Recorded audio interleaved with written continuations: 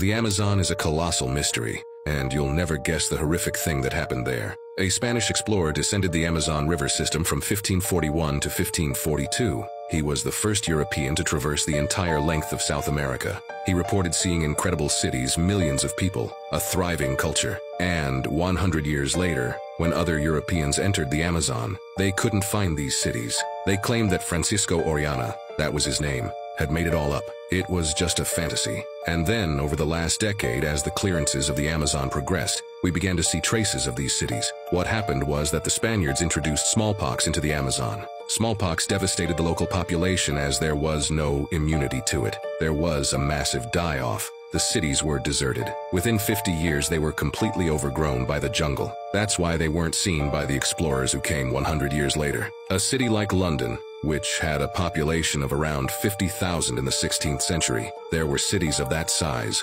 all over the Amazon, and a possible total population of the Amazon that exceeded 20 million people.